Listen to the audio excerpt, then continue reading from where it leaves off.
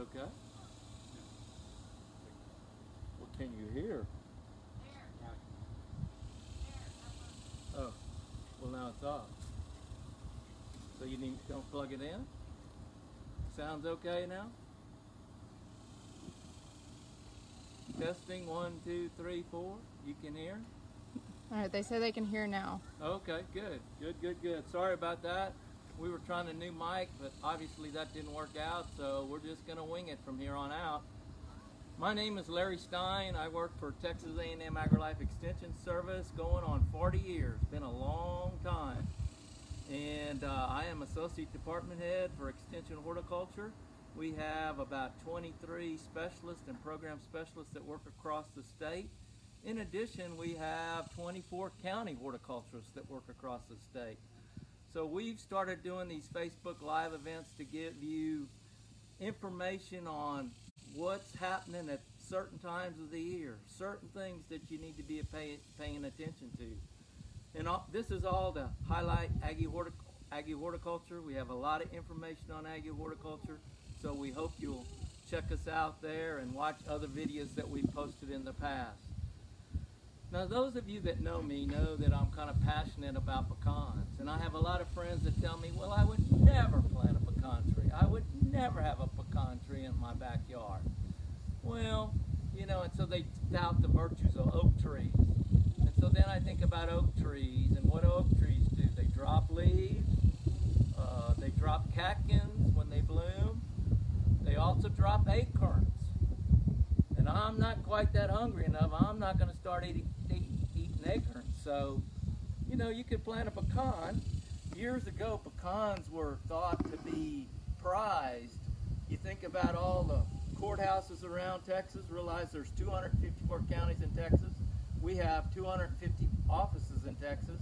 And even though cotton is king in Texas, pecans have a presence in almost every county in the state. And so pecans are valuable. People used to valuable for the nuts. And so we really like to push pecans. We think it's a good crop to grow, especially in this day and age. Now this is summer, this is August, extremely hot, a lot of stress on the trees. And the biggest complaint we're getting right now is pecans are dropping off the tree. Pecans are dropping off the tree. And so everybody wants to know, well, why are my pecans dropping off the tree? And part of the reason they're dropping is stress. You know, it's hot, dry. If you hadn't been watering your trees enough, they will drop pecans like this. Others can be insect damage. You know, if you take a pecan and you cut it in half and the shell is not hard, a stink bug stung that nut. And when a stink bug stings those nuts before the shell gets hard, they're prone to drop off the tree. So we have a lot of pecans dropping right now. We think it's okay. The other thing is we have research to suggest that 40% of the nuts that a pecan tree puts on will drop for whatever reason. So if you drop it, no problem, no problem. But most people, when they make pecans and they have a lot on the tree, they can't ever pull one off. And so we're going to talk about that here directly. Now, other common question we get this time of the year is, my pecans are full of water. Notice how the water's running out there? Watch again, here you go. And so it's just pure water inside. And so people call up and say, hey, there's water in my pecans. Well, that's what it's supposed to be. You have to have water. These pecans have to fill up with water. That's what puts the kernel in the nut itself. And so water is a really, really key element. So when people call up and say, hey, we got water in our pecans, that's a good thing. That's a good thing. Now, realize pecans go through stages of development. So we're in the water stage now, and then you have other varieties.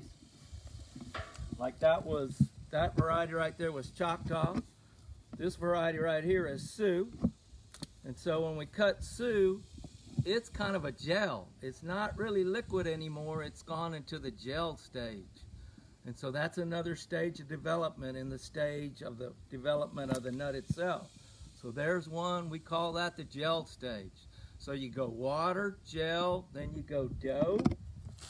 And here is a native pecan. Native pecans, there are certain varieties that mature really early. You see how it's in the dough stage? This is one we call the Giyeth. In Alsatian means the good.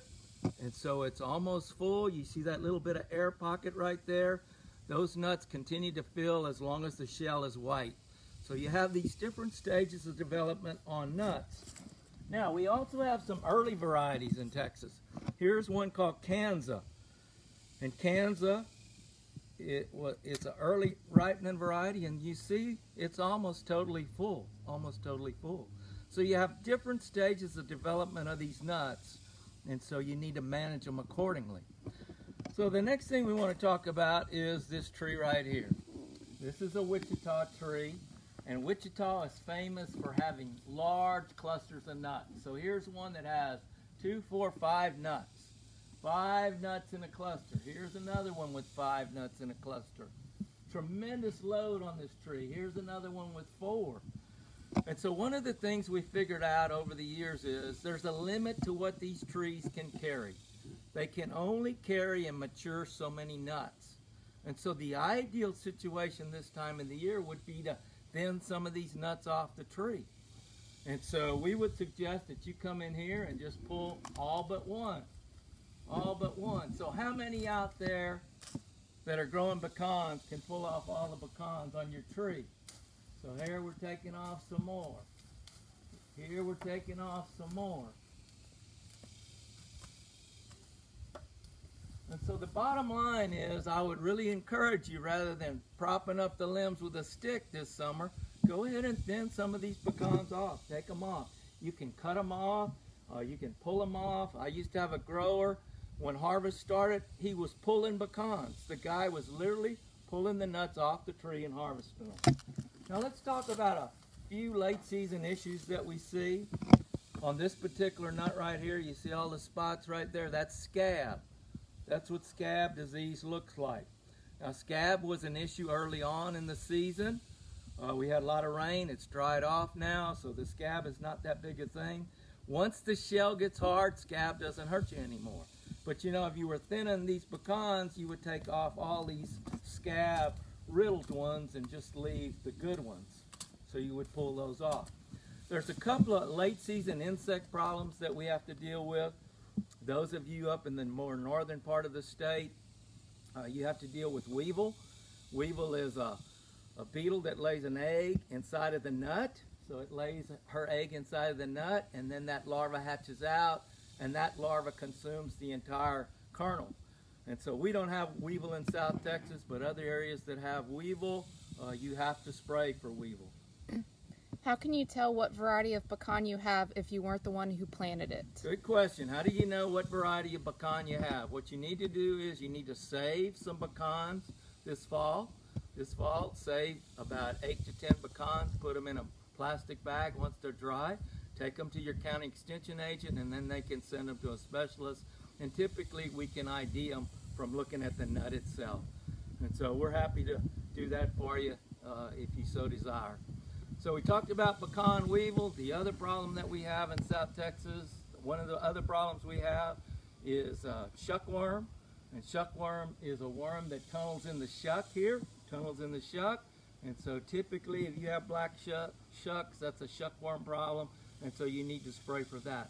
Last insect pest that we typically have to deal with is stink bugs. And stink bugs, they pierce the nut, and they feed on the nut itself, and they cause the black spots on the kernel. And so if you've had stink bug issues in the past, or you go out to your tree and you see stink bugs up in the tree, then you need to think about applying a spray for stink bugs. So I showed you how to thin this tree by hand, and I would encourage you to do that. We're going to show you how they do this commercially. And take a quick moment to do that. Then commercially, we're going to shake the tree. We have a pecan shaker sitting here, and so we're going to hook onto the tree, shake the tree, and we're going to let the nuts fall out, and then we'll come back and talk about that. Another question. Where is best to buy pecan trees? Question is, where is it best to buy pecan trees? We have several nurseries in state that are a good place to buy, so I would check with one of the local nurseries in your area, and typically they will have farm fresh pecan trees that you can buy. Grasshoppers are defoliating our pecan trees. Any recommendations? Grasshoppers can be an issue. This year it's been fairly dry, and so grasshoppers can defoliate them. The best thing to use on them is a bait. 7 mole is what it's called. It's a bait that you bait the perimeter. The mole stands for molasses, and so the grasshoppers are attracted to that, and they will feed on that and kill them. If it's young trees, you need to spray them with an insecticide, something like 7, and that should control them. All right, so we're going to take a minute now. We're going to fire up this shaker and show you how we thin these trees. And a lot of people can't do that.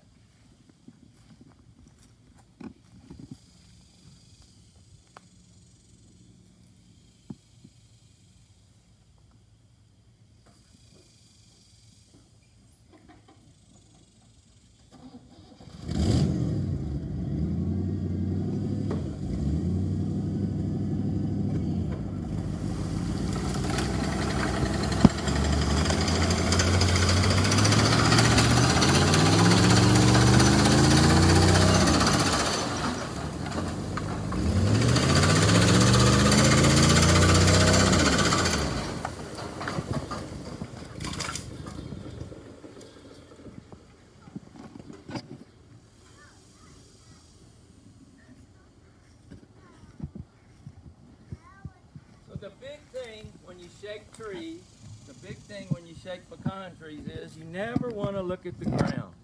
So if you look at the ground, it's covered with pecans and limbs and squirrels and birds and everything else.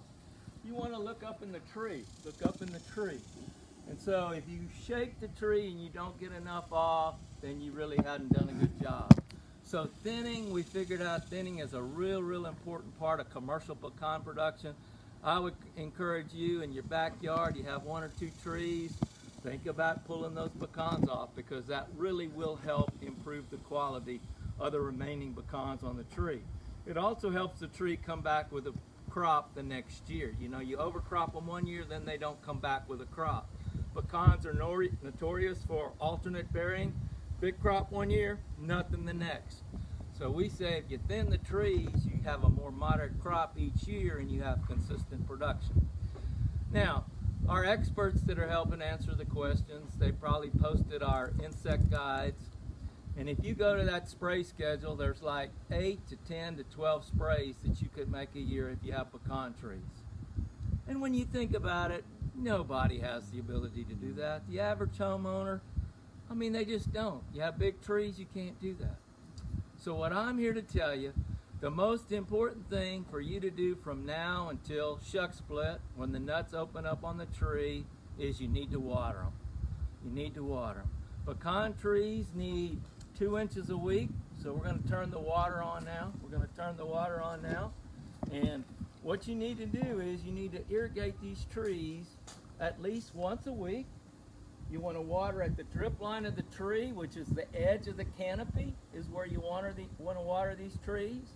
And you want to try to apply at least 2 inches a week would be an ideal way to do that. You can use a sprinkler like this right here, and what you want to do is move it around the tree.